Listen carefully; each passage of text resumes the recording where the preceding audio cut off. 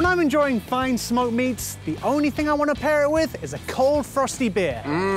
Which is why tonight, we're in Andersonville. Holy sh**. At Hopleaf, who've been doing it right for the last 25 years. Smoking makes everything better. David and Sarah know. Right, guys? They know what I'm talking about.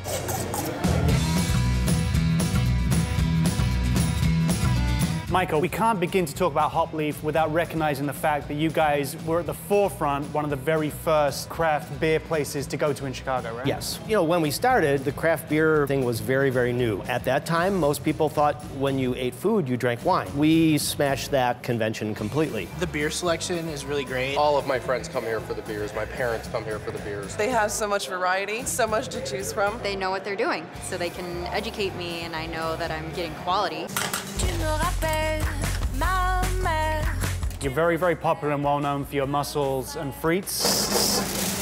However, this is our smoked episode. We were hoping to find something that you could possibly pair with a fantastic beer that we could smoke while we're here.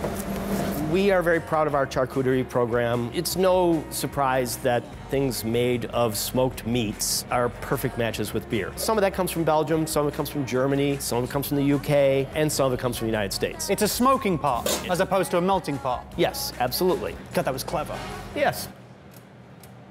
While Michael decides Don't leave me hanging. whether or not he wants to high-five me back, Okay.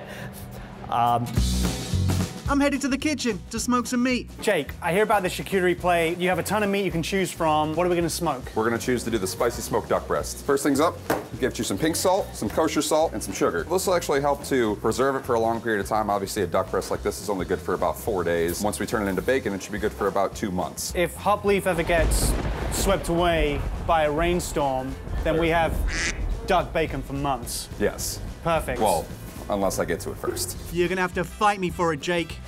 After our duck breast is cured for a week, it takes a quick dip in the bath to wash off all leftover salt, and it's time to get spicy. Take your duck breast. This is just some peppercorns that have been lightly cracked after they were steeped in oil, just to help bring out that extra pepper flavor. Is this where the actual spicy heart of this comes from? This is about half of it, and the rest of it comes in on the sauce at the end. The sauce is actually made from all the drippings off of this, so all that extra peppercorn flavor and heat goes back into the sauce. Smoked sauce on top of smoked duck. Oh, yeah. After a day of air drying, the duck breast finally makes its way to the smoker. And I'm gonna let Jake take it from here, because I need to see a man about a beer. Michael, I promised you smoked meats. You came through on the beer side. Yes, I did. First time tonight you haven't left me hanging, and I don't want to repeat that again. Smoked meat, smoked beer. It's called Schenkela Rausch beer. It's a German smoked malt beer. Should we toast to our charcuterie and our beer pairings? We should. And to 25 years. Thank you. Cheers. Cheers. I think we should eat now. We should dive in.